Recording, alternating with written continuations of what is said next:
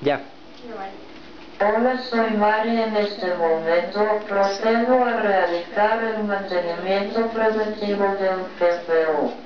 Para realizar el respectivo mantenimiento del CPU, tenemos que seguir los siguientes pasos con sus adecuadas herramientas que son: herramientas 1.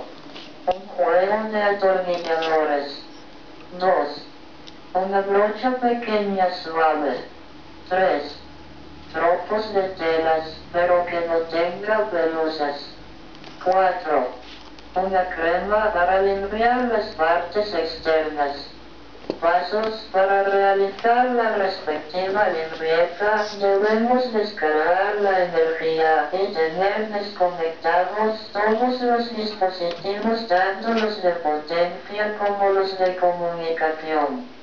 Primero tenemos que destapar la unidad central y tenemos que tener organizados los tornillos a medida que se van retirando. No debemos hacer fuerzas excesivas para retirar la tapa de la unidad central. Segundo, se retiran los cables de datos que van desde la tarjeta principal hasta las unidades de disco duro. Tenemos que fijarnos muy bien en la conexión de cada cable con el fin de instalarlos en la misma posición. Tercero, se retiran las tarjetas de interfase como son disco duro, CD, ROM, floppy, etc. Es muy recomendable establecer claramente la ranura spot en la que se encuentra instalada cada una para conservar el mismo orden al momento de insertarlas. Cuarto, se retira los bus de datos y los cables de alimentación de la fuente de poder. Al mismo tiempo, se retira la fuente de poder, pero eso sí tenemos que tener mucho cuidado en sus conexiones. Quinto, realizamos la limpieza general de la tarjeta principal con una brocha para poder retirar el polvo que se encuentra acumulado, teniendo en cuenta el cuidado de las partes internas. Sexto, procedemos a limpiar todos los componentes con una brocha. Empezamos con disco duro, CD-ROM, floppy, etc. Y los bus de datos limpiamos con un trozo de tela.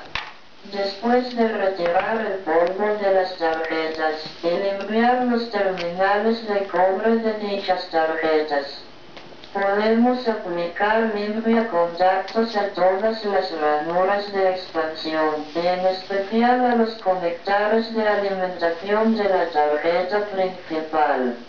Séptimo, después de que ya esté desconectado todos los cables, los conectores, los buses de datos, etc., procedo a limpiar la fuente de poder con una brocha porque no dispongo de una sopladora. Es una de las partes en donde se acumula más polvo, por ejemplo, en el ventilador de la fuente de poder. Después de limpiar la fuente de poder, procedemos a ubicarla en su sitio. Octavo, como último paso, procedemos a colocar el disco duro con mucho cuidado, luego el CD-ROM, floppy y los bus de datos. Y empezamos a conectar todas las partes que fueron desconectadas, pero eso sí tenemos que tener mucho cuidado a la conexión, minuciosamente que cada uno de los conectores que estén bien ajustados al dispositivo correspondiente. Para tapar la unidad central debemos asegurar que no aprisione cables entre los bordes de esta. Asimismo, no se debe forzar ningún elemento a que encaje con otro. Mejor, retiramos el elemento y realizamos una observación general para detectar el problema si en caso hubiera. En este caso, no tengo problemas, procedo a tapar. Esto es todo sobre un mantenimiento preventivo del CPU. Gracias por su atención.